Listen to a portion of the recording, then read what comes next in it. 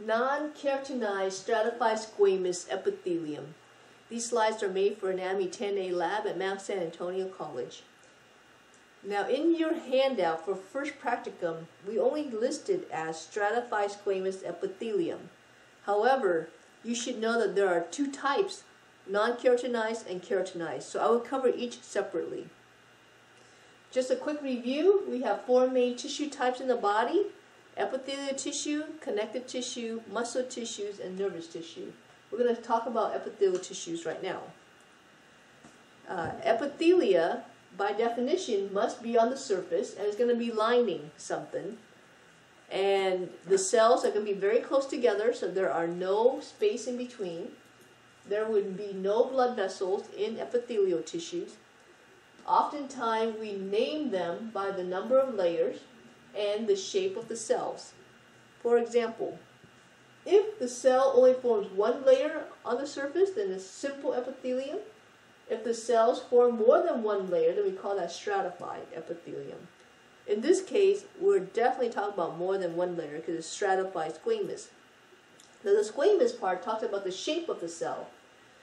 If the cells look squished, SQ for squish, SQ for squamous, then it's stratified squamous, and that's what we're talking about. We're not going to worry about the other two, but just know that there is such a thing as cuboidal cells and columnar cells. So, stratified squamous. Stratified means many layers. If you look at this, sure enough, these dots are nuclei, and if you count, oh gosh, there are got to be like dozens of layers here. Squamous meaning they're squished. These cells are squished. They're flat cells. And once again, you know, location, this would be in the epidermis, which is the skin. And with our skin, we have two kinds. We have non-keratinized and keratinized skin. So here's a comparison. On this side, we have keratinized. All of these things here are dead squamous cell. How do I know they're dead? Because there are no nuclei left at all. At this region, these are stratified squamous epithelium. They still have nuclei, so these are living cells. On this side, all of these are stratified squamous epithelium, but it doesn't have the keratin on the top surface like the other side. There is the distinction in terms of location. When you see the keratin, then you know it's dry skin. The thicker the keratin, the more wear and tear in that position. So this thick keratin, for example, is probably going to be on the sole of the feet. Another location where there's a fairly thick keratin would be the palms of the hand. And then other dry skin area would not be as thick of a keratin. But now we're going to focus on the non-keratinized part. Okay, non-keratinized would be opposite of the keratinized, of course. So it will be located in areas that are moist.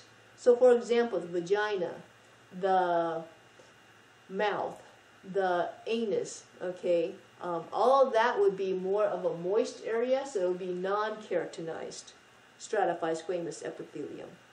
So here's the picture, and if you see a lot of nuclei, and notice a lot of dark down the bottom here, the basement membrane, because here we have healthy living cells that are dividing. As they mature, they're going to grow toward the top. They're going to be pushed toward the top, if you will.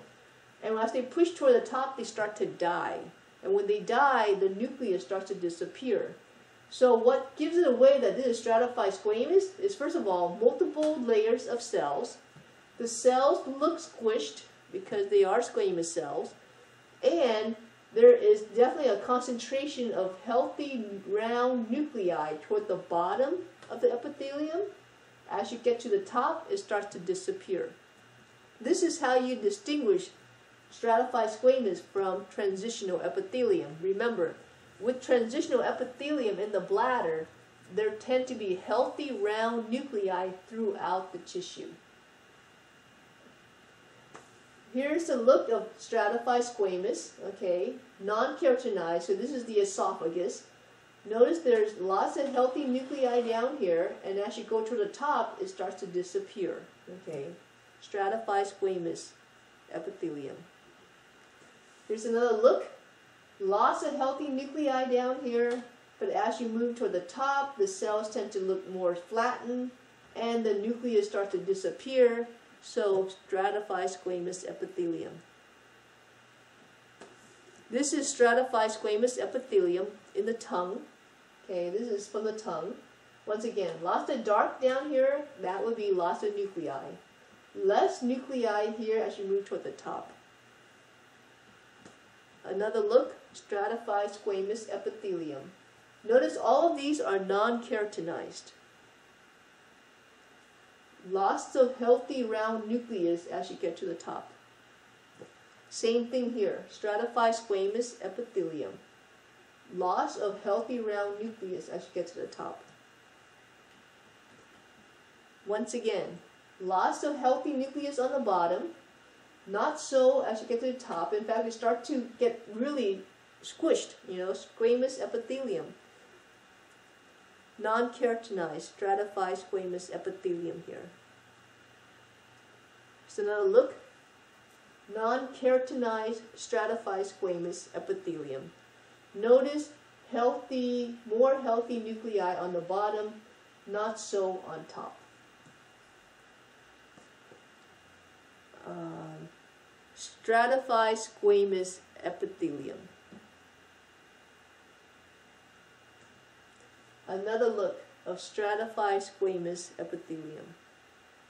Notice a lot more nucleus on the bottom, not more nuclei on the bottom, not so many nuclei on top.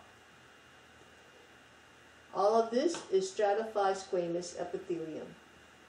Lots of healthy nuclei down here, not so on the top. Another view of stratified squamous epithelium. And that's it.